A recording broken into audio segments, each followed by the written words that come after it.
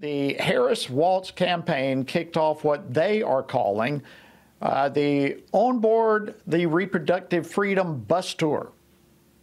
Most of us really know that it's a bus tour of death, as they're just promoting abortion. But they started the tour yesterday in hopes in Florida, but they're hoping to make 50 stops all across the nation. And that in addition to the new Democrat ads that are coming out in New York, California, Nevada. They are making it abundantly clear, if it were not already abundantly clear, that the issue of abortion will be the spotlight for them as we head towards November. At the same time, Democrats are accusing Republicans of being extremists. Republicans have the dangerous agenda. That, at least according to the Democrats. But as we've been pointing out, it's the Democrats who are extreme. They literally are wanting taxpayer-funded abortion on demand for any reason up until birth in all 50 states. Well, my next guest says that abortion advocacy is not only extreme, it's also racist. Well, joining me now to discuss this is Pastor John Amanchukwu. He is one of the pastors at the Upper Room Church of God in Christ in Raleigh, North Carolina. A powerful speaker. He and I were at an event together at Sea Island, Georgia, a couple of months ago. My first opportunity to hear him in person, and it was phenomenal. He's also the author of the book Erased, Uncovering the Lies of Critical Race Theory and Abortion. Pastor John, welcome to Washington Watch. It's an honor to have you, my friend. Hey, thank you so much for having me on. It's good to see you again. It is likewise great to see you. All right, listen, before we jump into the racism aspect of all of this, which nobody is able to unfold that like you. But before we get into that aspect of it, what's your take on the Walz-Harris bus tour that I just referenced? Democrats are coming out with what I prefer to call a bus tour of death. Truly it is to have that set up at the DNC and now transversing the country really says something about the Democrat Party that me and you already know, that it's a party of death. Margaret Sanger wanted to exterminate the Negro population. There's a letter that she wrote to Dr. Clarence C.J. Gamble. And in that letter, she said she did not want the word to get out that she wanted to exterminate the Negro population, and that she would use the black charismatic preacher to convince other blacks to abort their babies. What we're seeing right now with the Harris and Walz campaign, they're only furthering the plan and the strategy of Margaret Sanger. If you are pro-abortion, you're also pro-racism. And it's time for Americans to really understand what that truly says about a political party who seeks to do that. Margaret Sanger was the darling of the KKK. They brought her into their functions and allowed her to speak on multiple occasions. And today, Tim Walz and Kamala Harris, a fake black woman, wants to say that they support them, and blacks are supposed to go along with that for the sake of identity politics. Because I'm a black man, I should vote for someone who looks like me, regardless of the fact that they want to kill as many black babies as possible. 20 million black babies are missing since the inception of Roe v. Wade, and we are supposed to support the Democrat Party? For any Christian who casts the vote for the Democrat Party, they're not doing that based upon the Bible. They're doing that based upon secular humanism and postmodernism and a new Christ and a new Bible and a new doctrine of the faith, not based upon Christian principles. So how did this happen, Pastor? How does someone like Margaret Sanger come into the picture like she did with the motive that you just described she had to eliminate the Negro race as you described it? How does she do that? And then at the same time, use black pastors to push that message forward? It just seems so puzzling to me to figure out how all this came together. I have to say it. Bear with me. white liberals have always sought to destroy blacks and to keep us bound in slavery. You know, it was the Democrat Party that did not want to end slavery. It was the Democrat Party that drafted the Jim Crow laws. It was the Democrat Party that voted against the Civil Rights Act. With strong support from the Democrat Party, they pushed the ideologies of Roe versus Wade. With the strong support of the Democrat Party, Planned Parenthood receives nearly $500 to $600 million a year in federal funding. And now with the support of the Democrat Party, a black woman, supposedly, Kamala Harris, we're being told to support the Democrat Party, a party that wants to kill babies all the way up to 9 months. Now, one has to ask yourself, why are so many blacks gullible? Why are they supporting a political party that seeks to destroy them?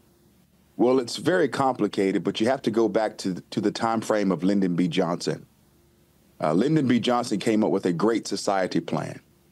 He found a creative way to remove the black man from the home and to replace him with a $300 to $400 check. He created welfare states and incentivized the single-parent family.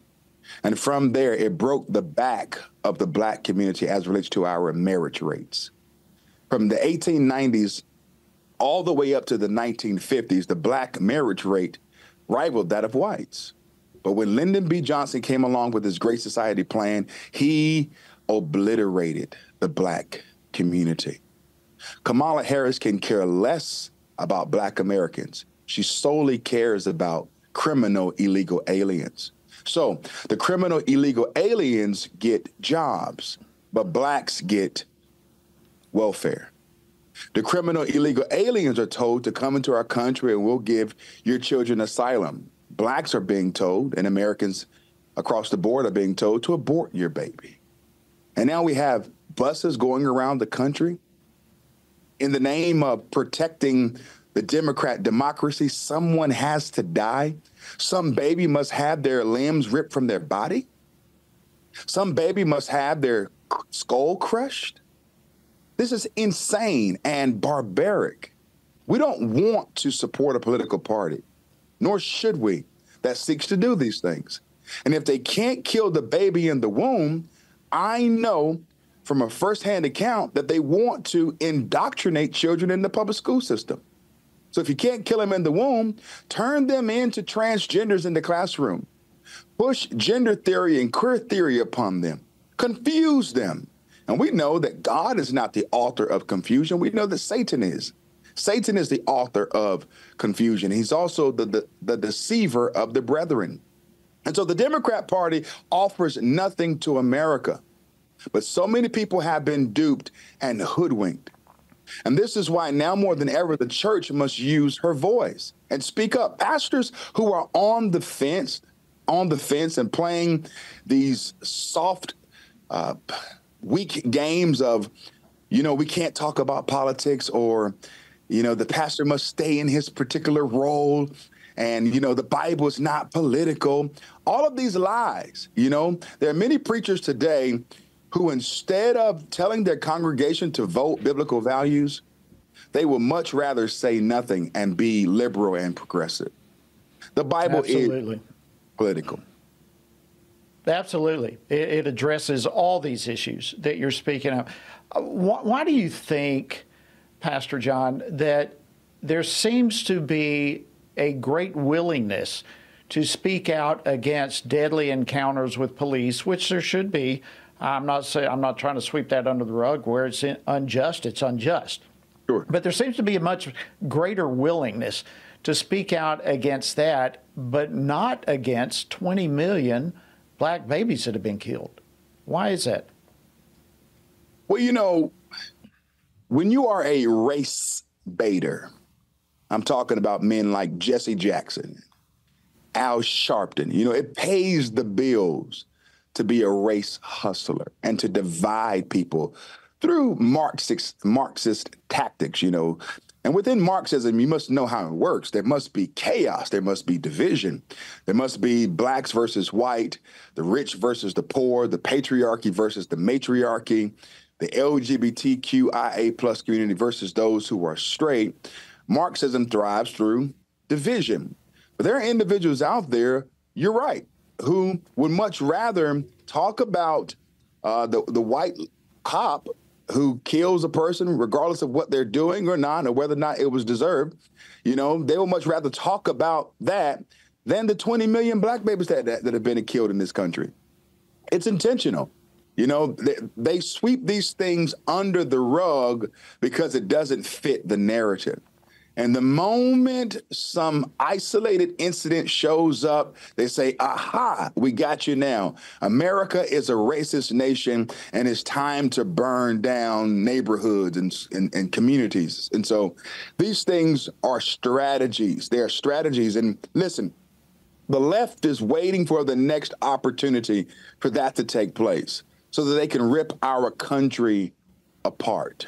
I say to everyone out there that we need to listen with the mind of Christ, right? We must use the fruit of the Spirit to listen, to understand rightly what is going on and be discerning, because so many today are being tripped up off of trivial things as a means of pulling someone to their political party.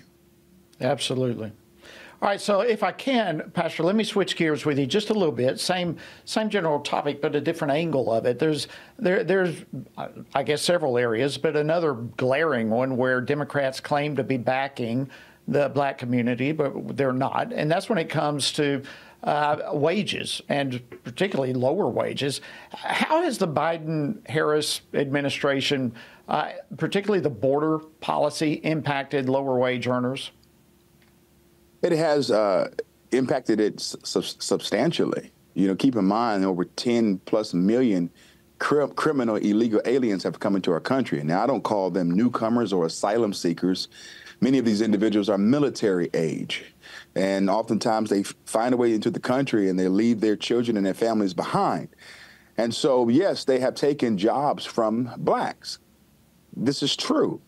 America only has but so many resources. And when you come into economically disadvantaged communities and these individuals are giving thousands of dollars to purchase homes and to have different handouts from the federal government, these things will impact other economically disadvantaged people in those communities. But I think there is a strategy here. How does the Democrat Party find a new Negro, right? How do they find a new voting bloc? Well, it's called cheap votes. And that's why the leftists don't want to shut the border, because they have the opportunity to bring in a mass of people who will support their political party. And so that's what's taking place. And yes, it has hurt black Americans. And keep in mind, black Americans are aware now.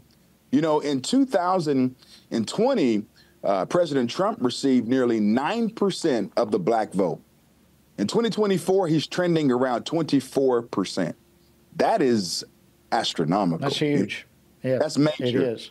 And I'm doing everything within my power to make sure that we move that trend in the right direction, not simply and solely for the sake of President Trump, but for the fact that we don't want to support a political party that wants to abort children. All right, let's end there. We've only got about 60 seconds left here. What do you say to black pastors, black leaders, black voters right now as we enter into this election cycle? 60 seconds. Number one, the blood will be on your hands if you fail to preach the whole counsel of the Word of God. If you fail to point out the error of these current administrations, God is going to judge you for that. Every man shall stand before the judgment seat of Christ to give an answer of what he's done in his body, and whether it be good or bad.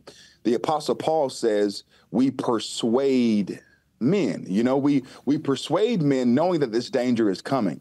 And so it's imperative now more than ever that pastors tell their congregations to vote biblical values, not based upon personalities, but biblical values. And no, Jesus is not on the ballot, but he's going to hold us accountable of how we vote. Absolutely, he will. Pastor John Amanchukwu, always great to see you. Thank you so much for your leadership on this, and may God bless your voice to just be amplified across this country. Thank you for joining us today on Washington Watch. Thank you kindly. God bless you.